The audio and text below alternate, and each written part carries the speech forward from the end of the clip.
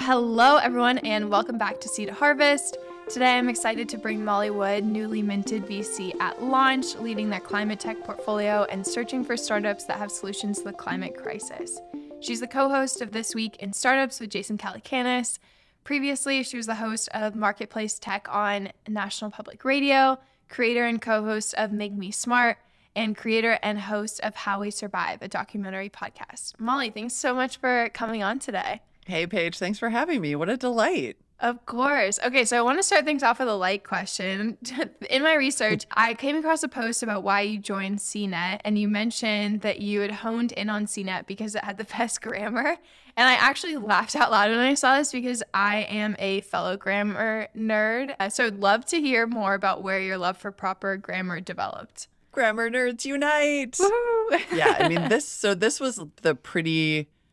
not the earliest, but the somewhat early days of publications moving online or like popping up and existing only online. It was 1999. And there was just sort of a flood of like websites and new publications that were only online and all digital. And they were just all kind of crappy. And I had started, I've always been a writer. I started in college in creative writing and then went into journalism. And I just am like an English nerd. And so I would see these sites that had typos everywhere and just like totally non-standard grammar. And I was like, I can't even deal with that. And then I came across CNET and I was like, you people are professional.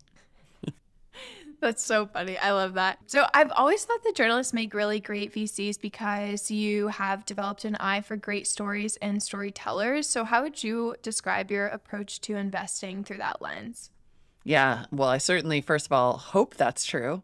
The jury's going to be out evidently for 3, 5, or 10 years in the VC world. I won't know for a really long time. I do think it's about it's a really valuable lens, particularly if you have been, I've been a tech journalist for over 20 years and did all of this sort of product evaluation at CNET, at the New York Times, marketplaces where I really got that like MBA, if you will, like that real deep business education. So it's marrying a lot of really useful trends that include some skepticism, some evaluation, and then a sense of kind of context. Like, where does this story fit into all the other stories I've heard? Because if I've heard one like it, then I can probably identify a pattern and get a sense of how this is going to turn out. So I think it's what journalists really do is pattern recognition. Yeah. So very similar to VC in that you're kind of like stack ranking the different stories or companies that you're seeing come in and then comparing them in the context of the broader market, which I think that context piece is really difficult to get if you're not in it all day. So I'm curious, like speaking of being in it, what specific areas of climate tech are you really interested in investing in or evaluating? What are those patterns that you're picking out so far? So I have been trying to create a filter for the companies that I want to invest in that I hope will also become a little metrics dashboard over time. I'm really interested, and I've sort of narrowed it down to 3 funnels.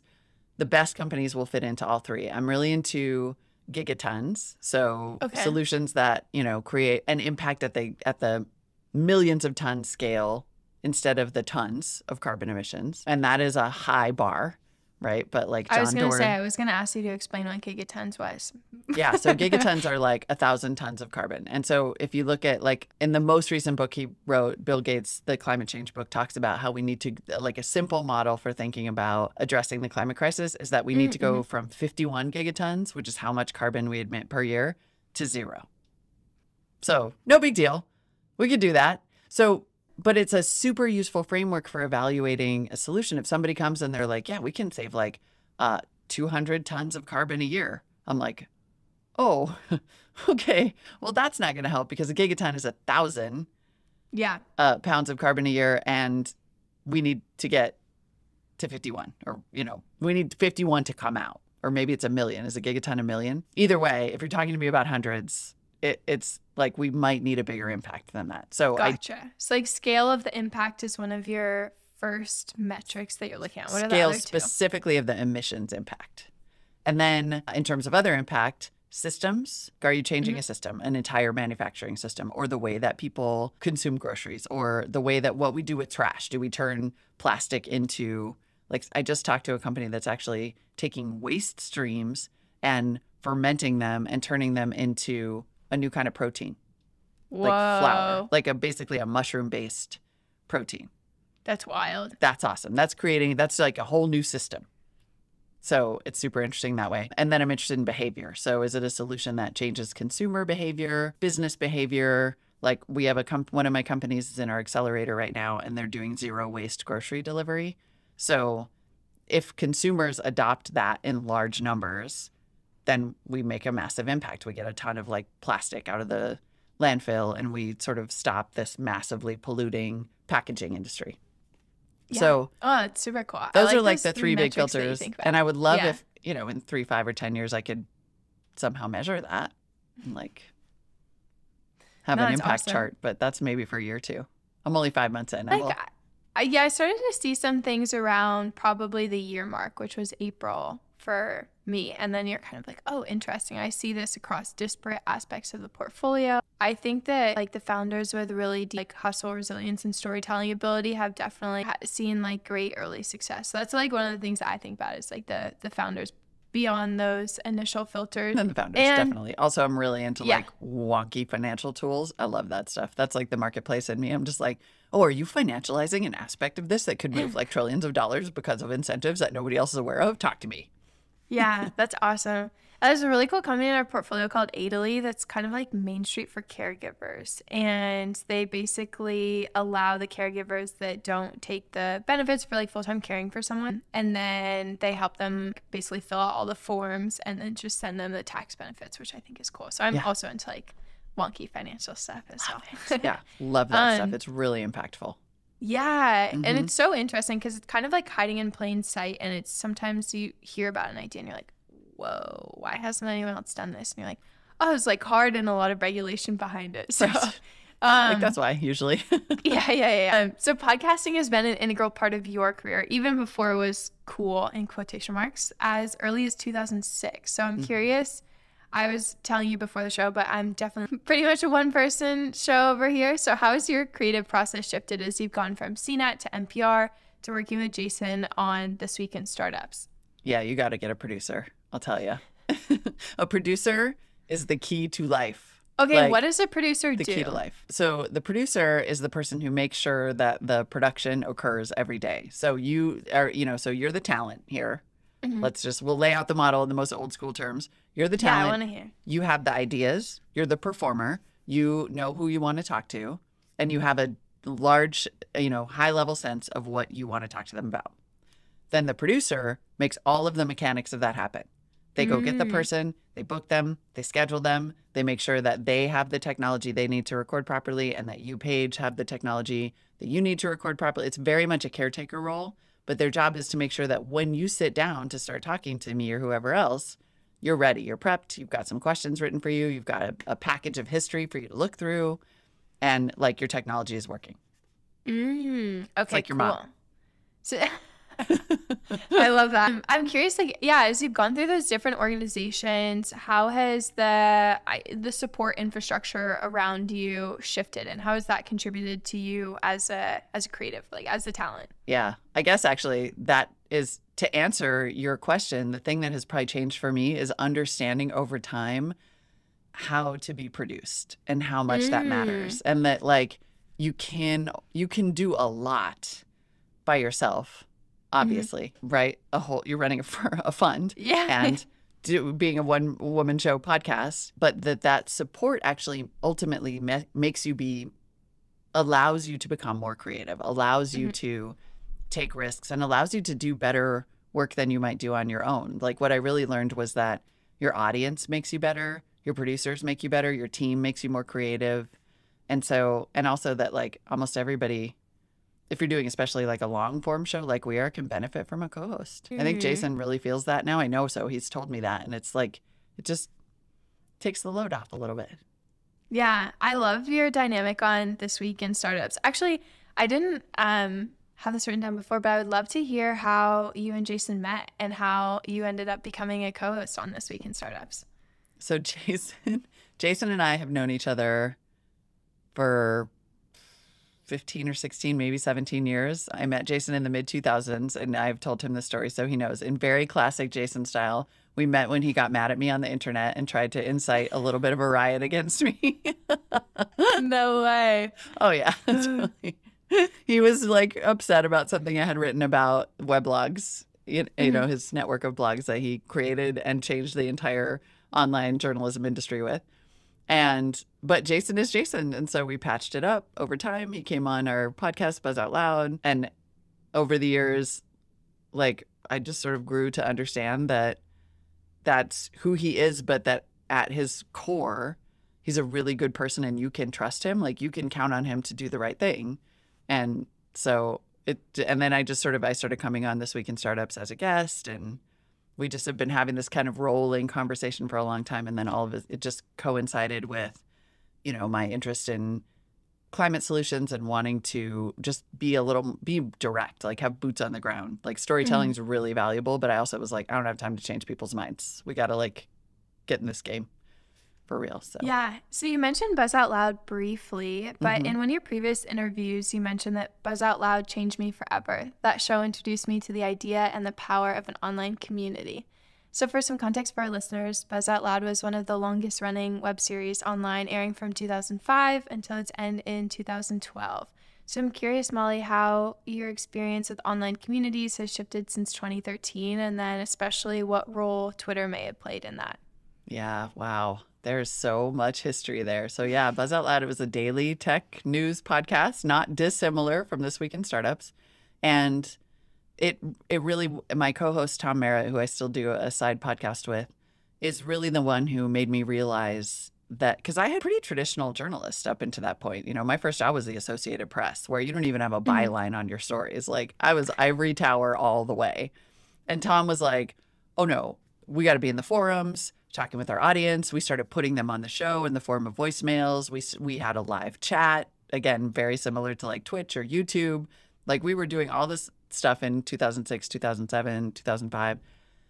And I realized that your audience is not like, they're not faceless, but also you're just in a conversation with them, right? They're just as smart as you are. They know more than you do. You can rely on them for additional information that you might not have.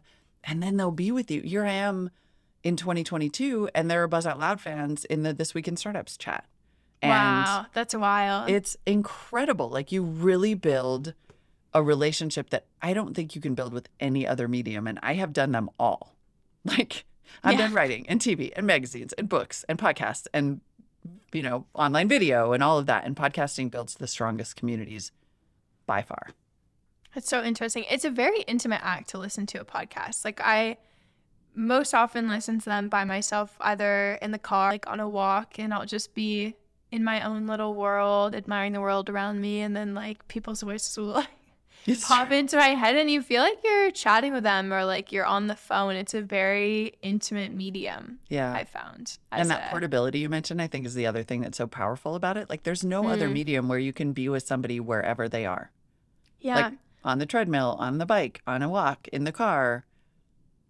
I feel like this is going to be very meta for some people listening, doing those activities. I know it kind of is. Hey, buddy, I hope you're having a great day. You're doing great. Keep going. You're doing great. So as a journalist for the past 20 years, what are some of the compelling story frameworks that you've learned or recognized? Whew. How long do we have for this? Oh, my goodness. The compelling story frameworks. Well, I think what I have learned, and some of this is just time, but the best journalism is actually the journalism that uses context really well. And so understanding that a thing is never happening for the first time, that there's always some version of that story that's existed before, that there's some, you know, it's sort of like history matters, and that we might find ourselves in a moment where it's like short-term versus long-term thinking. You know, we're having an immediate reaction to this thing right now. We think it's always been this way. And it's like, well, actually, here are all the reasons it has never been this way, or it was this way 50 years ago, but now it's a different way now. I actually think the best stories explain how we got here and put things in that historical context so that you have either hope or a deeper understanding that can actually take out some of the emotion and bring back some of the analysis, or even just help you recognize a pattern. And sometimes it's reassuring to be like, okay, well, this has happened 600 times throughout history. We know we have the tools to survive it. Let's get to work.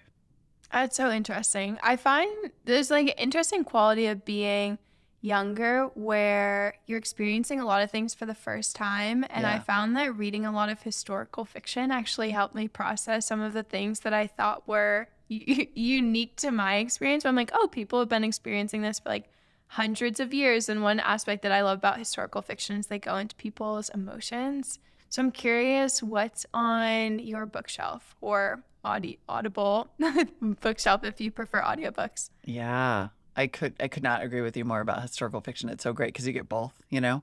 And it is nice to think about. Like, you just read this dry history and you don't think about people's feelings, and it is really different. So I just finished Termination Shock by Neil Stephenson, which is a book all about radical geoengineering concepts in the climate crisis. It also includes like feral pigs and Dutch royalty. It's very like Neil Stephenson's got it all. Really good read. I'm also reading Eat Like a Fish, which is about a commercial fisherman who became a regenerative agriculture farmer. Whoa. And I am learning so much about like all the potential of the ocean for food and survival and as a carbon sink. It's a really interesting book. And then I love it too because it's got a lot of swearing because he was a commercial fisherman. and it's super fascinating. And then I just have been, I don't even know when, but occasionally then I'm also reading this big venture capital textbook. And, you know, I'm sort of just trying to read all of the business books. I'm going to look it up on my Kindle right now. It's not because Venture Deals I read. Right. There's like a big fat one that was like, I forget who, it was maybe Fortune or something, but it's like old from the 90s venture. The Business of Venture Capital from Wiley. Interesting.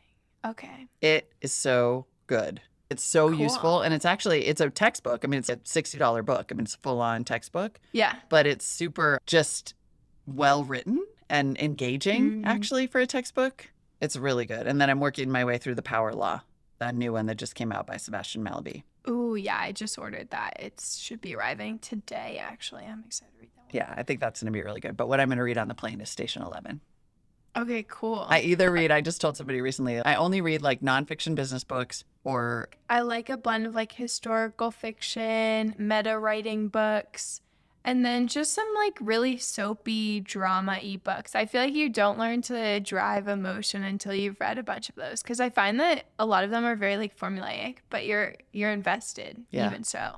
True. Well, okay, send me your what soapy like fiction do I need to get for the plane? Because I do need that escape right now. Yeah, I think Nora Roberts must have had I feel like she's like a whole like studio team of writers for the amount that she pushes out. But I really enjoy her writing. And then Beatrix Williams, she wrote this amazing book called Along the Infinite Sea. And it's really interesting combination of like modern and historical fiction. It's a multi-generational romance, and all of the things like connect over time, which I really love. Huh. You're talking about context. It's very like context-rich book. Yeah. I'll try it. Okay, so I know we're wrapping up, but I want to hear about who been some of your favorite people to interview on This Week in Startups. Oh, we have had, I think that the fun ones for me lately have been the ones who are doing something that I'm skeptical of, and then they come on and I'm like, oh, okay. Like we have one coming out in a week or so about it's the CEO of this company called Strike, which of course I love because it's kind of like action, which is, you know, I'm only into like. I like the emphasis. I call him Action Jack because his name's Jack. Action Jack of Strike. But it's like he is creating a company that is sort of trying to make Bitcoin actually usable as the currency. He's trying to enable the currency and cryptocurrency, which I came in pretty skeptical of. And then the more I talked to him, the more I was like, I don't understand how come this didn't exist. Why isn't everybody doing this? Isn't this how it's supposed to work? You know, I was like, oh, okay, wow, I think I might be kind of sold on that. So and then we also did one with Elise McKinnon. Elise, I have to look up her name, but she is running. She's a first-time fund manager. It was part of the Angel series. You would have probably been my favorite, but instead it was Elise because again, she's running this fund that's super laser focused on like the Lightning Network and pieces of the blockchain technology that have nothing to do with like NFTs and Web3. She's just like, nope, I'm here with the base layer, and it was really interesting. And then of course, I've been doing This Week in Climate Startups every week. So I'm talking to startup founders and climate investors, and I just am so inspired by the range of things that that people are doing it makes you feel really hopeful when you're 1 week I've got, a guy who's like, they figured out how to regenerate coral really quickly, and then they're going to sell like coral restoration as a service. And then a woman who's running a company that's like, here's how we created a mutual fund so you can divest your 401k from fossil fuels. Whoa, that's boom, wild. boom, boom, super impactful. And so it's just really like, that's where I'm getting all my hope right now. I love that. I love like having a sense of hope, and like speaking to founders that are building like big ambitious visions is such a rewarding aspect of being an investor, I find. Founders are great, right? Yeah, it's awesome. Like so great. It's an awesome job. I got into venture because I started like interviewing musicians. So I was always super curious about the creative process, and I started interviewing more founders. I was like, oh, this is so cool. Like it's combining all of these things that I like. So I'm really going back to my roots with the podcasting, as are you. Yep, yeah, totally. Honestly, to be a podcaster and an investor is basically the greatest job in the world. I don't know why I didn't do this sooner. I love that. Okay, so what's one thing that you think any aspiring, I'll switch it up a bit, podcaster can do to set themselves up for career success, even if they're still in school? I would say, especially if you're an aspiring podcaster, understand who you are and then be honest about that. Podcasting is an authentic medium. So trying to come up with a voice that's not really yours, trying to fit into a genre that isn't true to your personality is never going to work. You actually have to sort of like lean into who you are. And then depending on what if you're doing an interview show, you don't need a co-host. Mm-hmm. But if you're just going to do a daily show and you're not going to have an interview every day, like, trust me when I tell you don't think you need a co-host, but you do. It will make you better. I love that. Well, to close this out, Molly, thank you so much for coming on. I had so much fun. I'm excited to see you in person soon. Yay! We're both going to Miami for the All-In Summit. I think this is going to be published after that, so. Yes. So we will have already hung out. We'll be nice and tan. Yes, we will. Where can people find you on the internet if they want to learn more about you and what you're working on? You can find me on Twitter at Mollywood, all one word, just like Hollywood, both an M. And then my email address is in my Twitter bio. That's how I roll. So if you have a company you think I need to know about or anything I need to know about, send me a note. Amazing. All right. Thanks so much for tuning in today to Seed to Harvest. If you enjoyed this episode, be sure to subscribe wherever your favorite podcast listening platform is. I'll be releasing new episodes weekly, and if you have any questions or comments, feel free to let me know on Twitter. That's Paige Finn, Paige and then Finn with 3 N's. Thanks, and see you again next week.